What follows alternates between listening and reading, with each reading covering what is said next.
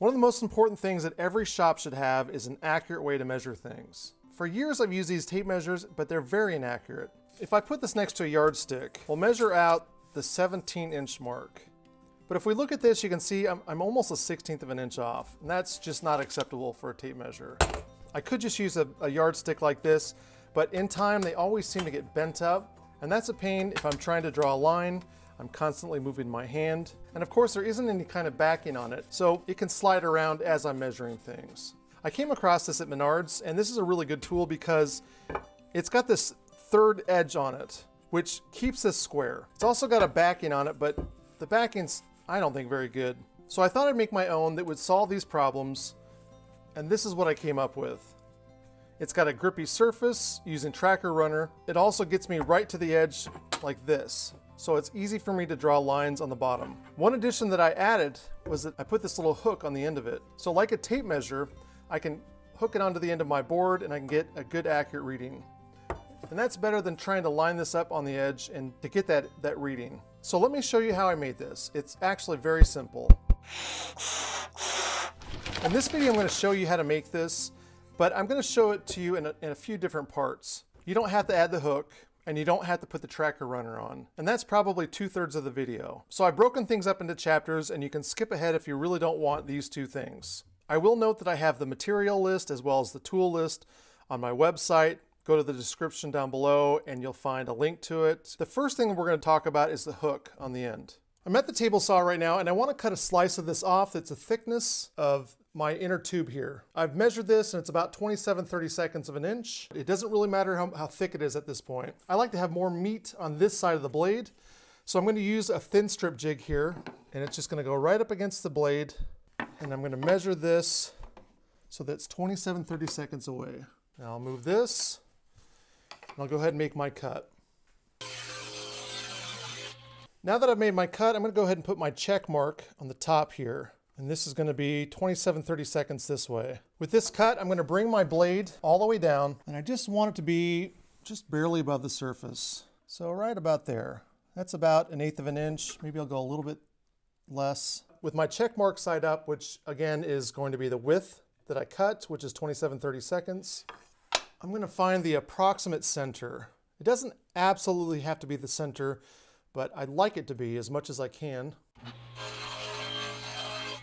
At this point, we need to cut this so that it's the exact width of the length of our piece that we just did. So for mine, I need to cut this at 27/64 of an inch, which is a crazy small number. So I'm going to cut this roughly down to size on my table saw, and then I'm going to take this over to my planer and plane it the rest of the way so it's just absolutely perfect. Of course, the track that we made in the center needs to be part of the side that we cut, that we keep.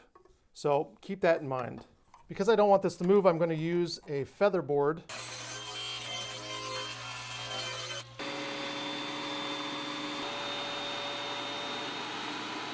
Back here at the table, I've cut a piece off from the end, and I'm going to see if I can put them together. And yeah, I think it'll work. I'll be using a hanger bolt, so I want to make sure that I'm obviously far enough in that it grips into the wood, but I'm going to go a little bit further, so about right there. My pieces are going to go together like this, but I want to round this outside corner off.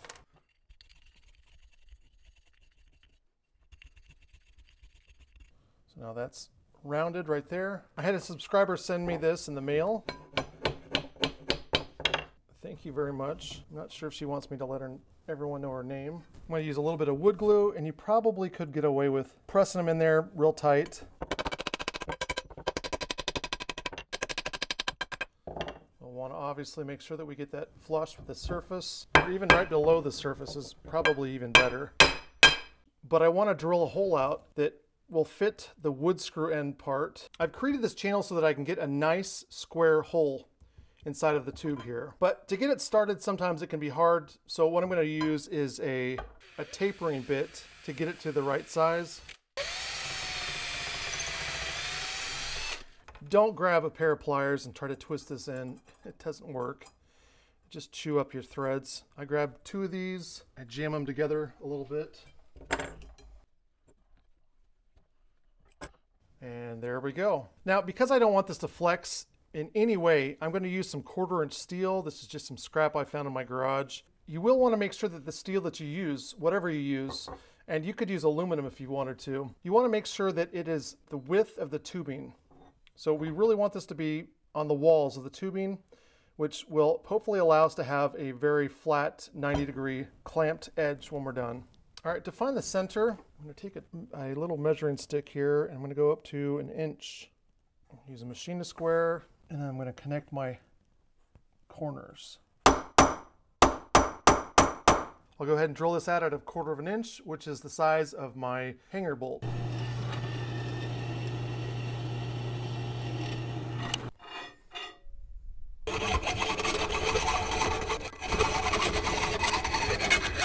Now I went ahead and cut this at about 1.5 inches, and I cleaned it up as well as rounded the edges. And this should be ready to go.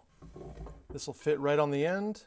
And there's just enough that it's not catching on the end. It's a little bit shorter than the edge here, which will be good if I just want to turn this over, but I'll add my thumb knurled knob and we'll check to see how square this is. And that is nice and square. Now that the hook's done, I'm going to show you how to add this Grippy tracker runner. If you haven't seen my carpet runner video, you should watch it. It's really good. But basically we want something that's going to keep this from moving across the surface when we're measuring things, which is a common problem. This tracker runner has a really nice, very grippy surface to it. So I'm going to take this and I just want to cut out a strip that's going to fit on the bottom of this. I'm going to do about 1/4 inch over altogether. And after this is cured, I'll trim it later on.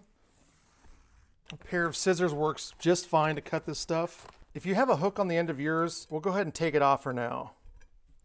Before we epoxy this on, we want to make sure that there is all the oil and everything is off of this, as well as the surface has been prepped a little bit, giving it the epoxy something to hold on to. If you bought a piece of steel that's perforated like this, the way that they drill each one of these holes, they go in through the front and out through the back.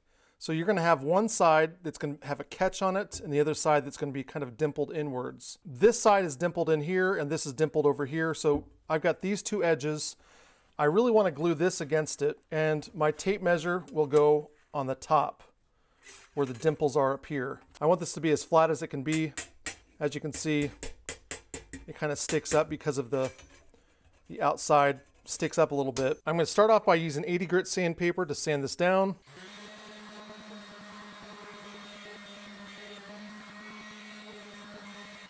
Got a little 50-50 vinegar here. I'm just going to clean off the whatever I grinded down, as well as any oil that might be on the surface. I will be using an entire thing of epoxy. I think that should probably be enough for the entire thing. We'll mix this together in a muffin mold. Instead of putting my epoxy on the metal first, I think I'm going to put it on the carpet runner, and that's because I don't want it to drip down into the other parts.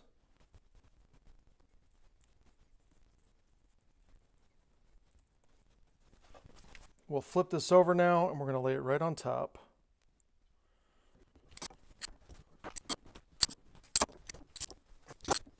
We'll give this a little bit of time to cure and we'll come back. I'll go ahead and use a utility knife now, and I'm kind of pointing the corner in and cutting a little bit below the surface so that I don't have anything that hangs over the edge. I'm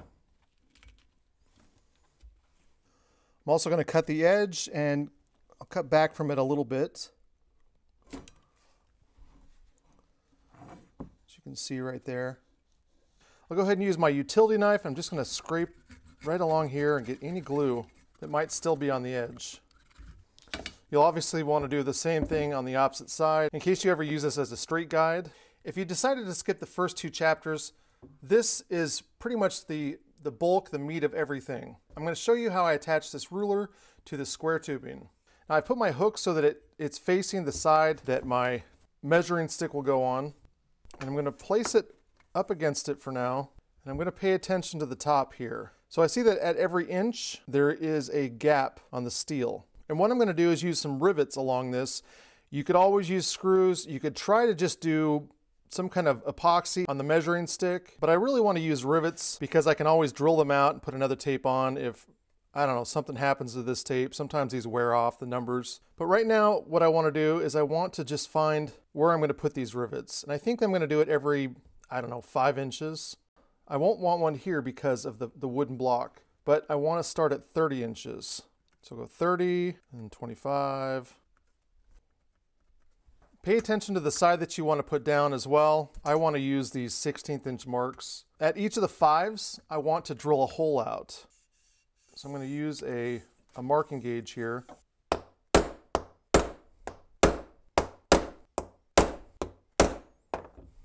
On the ends, I think I'm going to cheat and just use a little bit of double-sided tape because I don't have a whole lot to drill into. I will be using some rivets that are, these are an 1/8 inch by 5/16. So I'm going to need to drill out each of my holes on my ruler at 1/8 of an inch.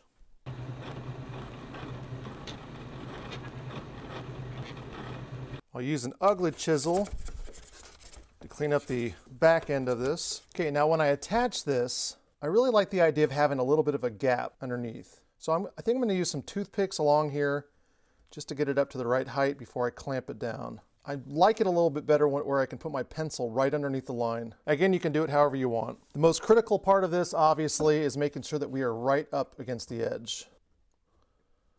And right now, I'm just going to do a couple clamps. That way I can drill it, and then later on, I can take off the clamps and then not worry about this moving around. For some reason, this didn't record right, but I took the measuring stick that's clamped to my steel tubing and drilled each hole out at the drill press.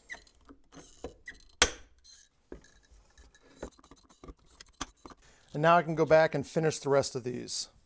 And now, as I mentioned, I'm just going to use a piece of double-sided tape.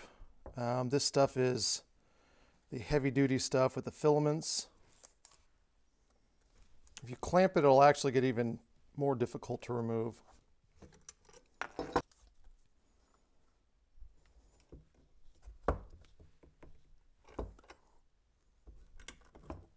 To use this, it's pretty simple. I'm going to put it on the end of my board. Now I can measure wherever I want, like let's say 12 inches here. Just put it right on that line. I can cut this at 12 inches. I think that this is a great solution to the problems that I was facing, but let me know in the comments down below what you think of it. Is this something that you might build? Thank you so much for watching, and again, if you're interested in this, you can go in the description down below and click on the link to it.